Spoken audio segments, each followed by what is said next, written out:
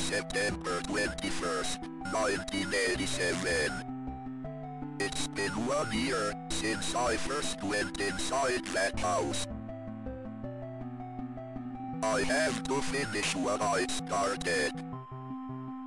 Faith, the Unholy Trinity is a survival horror game played in the style of an old-timey 8-bit video game.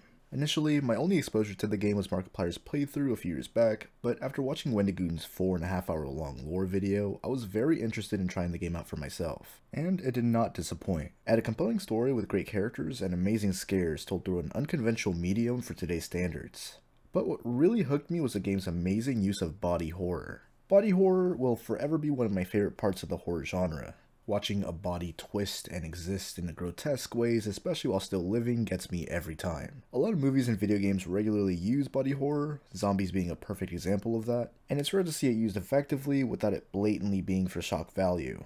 But it can elevate the horror of a particular scene when used correctly. Although the eerie music and desolate settings are certainly creepy on their own, Faith uses cutscenes to showcase its more horrific scenes which occasionally pop out of nowhere. You'll be running from a silly looking white spider thing, then see it fill your entire screen with its unnatural humanoid movements in a completely different artistic style. Inside the house, we're introduced to a pivotal character for the game's story, Amy, who sent our protagonist, John, on his current path after suffering a horrible experience in this very house a year ago. She appears crawling up at the end of the bed John wakes up from, with her face missing? Wait, why is her face missing? Oh my god. Oh my god, what the f- After fending her off a few times, you watch another cutscene of a demon arm bursting out of the hole in her face. This scene alone is what inspired me to make this video, if you couldn't tell from the thumbnail.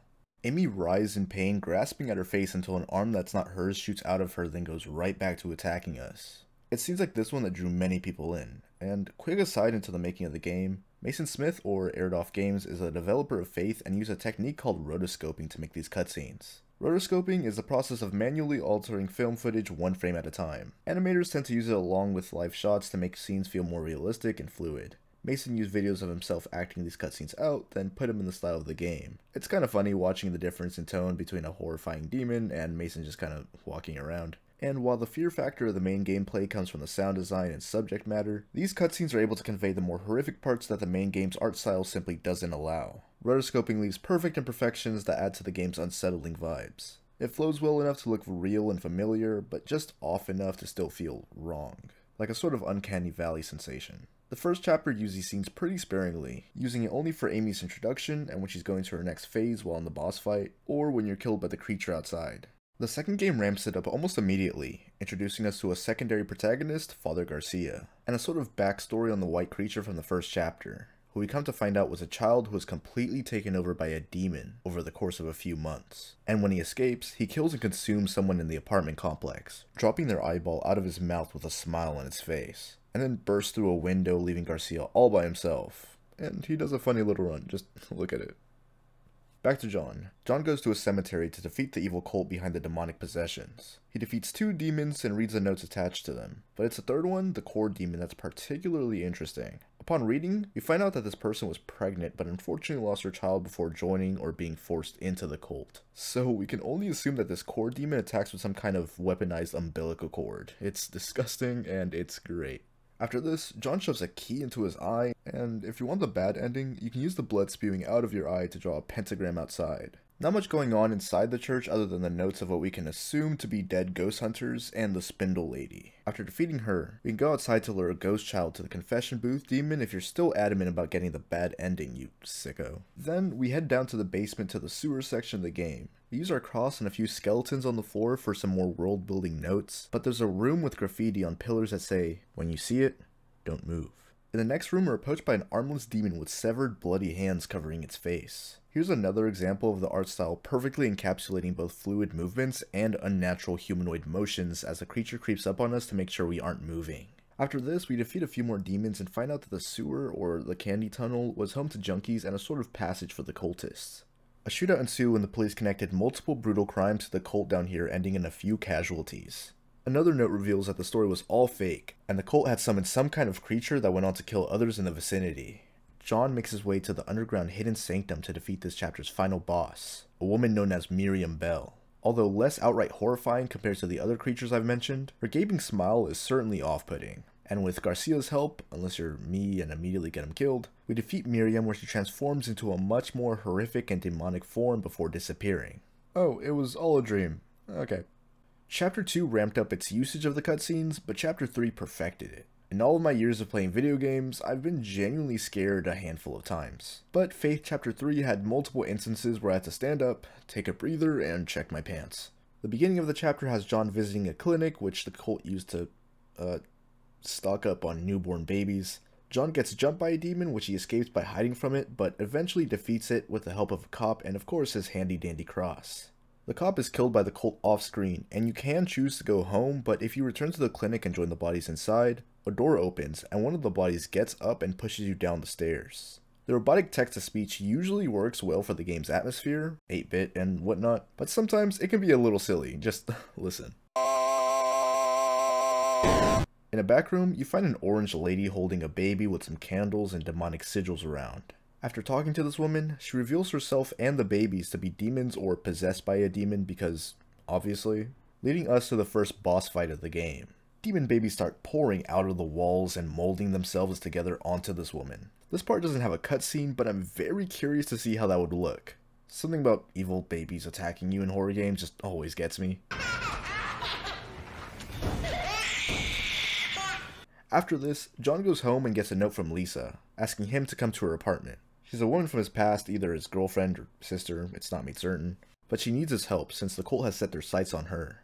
Father Garcia confirms that the cultists are summoning the demon Malphus there. So this leads us to my favorite section of the entire game. Once we arrive, we see that Lisa was about to send us another letter, but reading it, we can assume that this is not from Lisa, considering the change in tone and writing.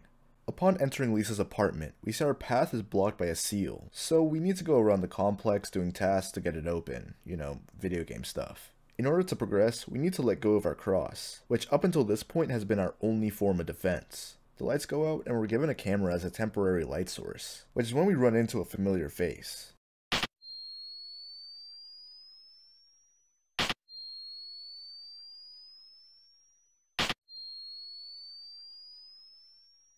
After defeating it, we're momentarily possessed by Malphus himself. Happens very suddenly, one of the game's few quote-unquote jump scares. But after seeing this armless animalistic creature that can kill everything, John doesn't seem to be afraid or fearful. Rather, he seems disgusted by it. We end up breaking the seal to find Lisa, but we learn that she's been taken over by the demon Alu. John defeats the demon and keeps Lisa alive, at least in my run of the game. She thanks us and tells us to stop the cult from summoning Malphus. But we have another thing we can do. If we press a certain combination at the elevator and go to the 10th floor, we meet Tiffany, Lisa's supposed friend but secretly part of the cult. Without getting too in depth with the lore, Amy from the first game was chosen to be the perfect vessel to summon the demon Malphus and bring the end of the world. Tiffany was jealous of Amy, claiming that she was the perfect vessel. She disbanded from the cult and decided to perform the ritual of the second death on herself, but she was rejected. But damn, she kinda... Oh my god, what the Wait, just give me a really big paper bag. Jokes aside, this was a terrifying reveal. Tiffany, despite talking to us, has a blooming onion for her head and an impossibly large demon growing out of it, or what's left of it. The demon itself has long spider-like appendages and a large unhinged jaw with rows of sharp teeth. This here may just be my favorite scene from the entire game. There's certainly gorier and also scarier scenes, but the slow reveal of the truth alongside the fact that Tiffany is an excellent secondary antagonist ties in very well together, and the payoff was nice. After this, John drops to the 7th floor, which is inaccessible via elevator. Backtracking a bit, there's another demonic entity called the Elevator Friend. We summon him by doing another combination at the elevator, which will cause him to stalk us around the apartment complex. After we ward him off a few times, he drops a note. The notes that contain the Elevator Friend seem to be drawn by a child. Side note, there's another note from a woman written to a few other individuals inviting them to a Halloween party. It mentions some kind of incident that happened at the last one that left her son traumatized, but that he now has an imaginary friend and it seemed to get his spirits up. We can assume that this child was later killed by the Elevator Friend, as we see him get lured away, most likely as a vision and not in real time. Why am I rambling about one of the game's background stories while on the topic of body horror? Because it gets us to this room. Some kind of failed ritual, with an unknown amount of carved bodies littering the floor and stuffed onto a wheelbarrow. The blood being used to draw sigils onto the floor and walls, and a figure in the middle of it all. And we get a note after exercising it. He promised me so much. I just want to see my little boy again. The replacement is almost fully formed. Just A few more bodies. The mother had lost her child and was willing to do anything to get him back. Yet another scene in this game that isn't shown in a cutscene but gets his message across very clearly. John goes home once again to get some rest and prepares for the next day. On the day before the profane Sabbath, John travels to the daycare where he once stayed. He gets inside and goes deep underground. He explores the area, and while doing so, he's jumped by a man who injects him with a syringe, making John go a little crazy and see some vivid hallucinations.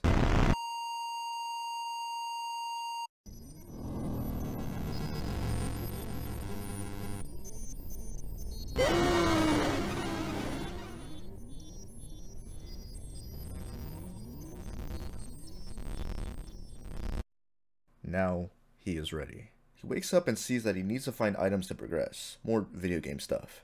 He's attacked by a cultist who, when removing his hood, reveals a giant meatball of a head and long arms that he uses to reach out at John. If failing to avoid it, the cultist gobbles up John and spits out his remains. John's also attacked by a giant floating meatball head, and something about the sound design gave me gross chills every time.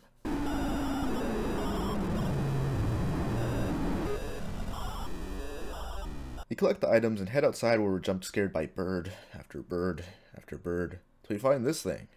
Okay, she's kinda... I already made this joke. We find another door blocked by a sigil, but by freeing multiple chained up creatures, we open it and walk in. John is surrounded by dozens of motionless cult members, all simply watching John. When we get to the end, we're greeted by Gary Miller, the cult's leader and Faith's main antagonist.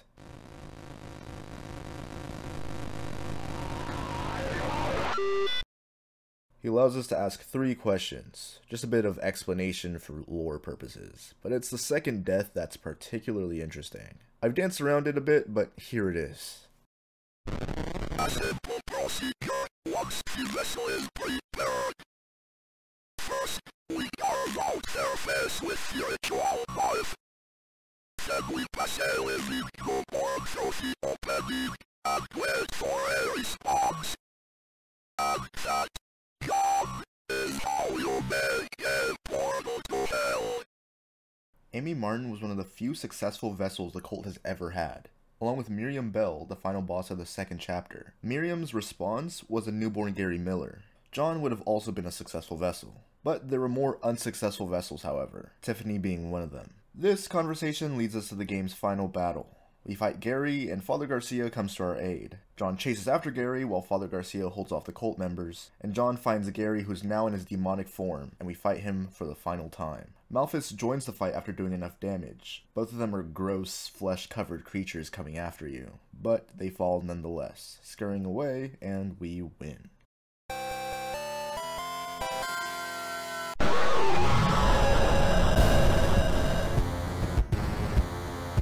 Kidding, of course. They fuse together like they're from Dragon Ball and attack John while swooping around in the air. It's a unique fight. Gary uses tons of different projectiles to attack John, but unlike before, John doesn't go down in one hit. With his faith in God completely restored, he's able to find it within himself to shrug off multiple attacks, and eventually defeat Gary and Malphus by setting himself on fire and rushing to Miriam.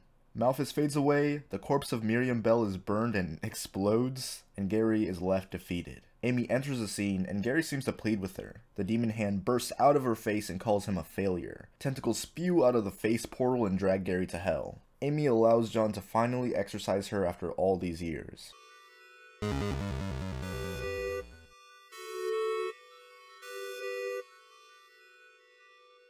Amen.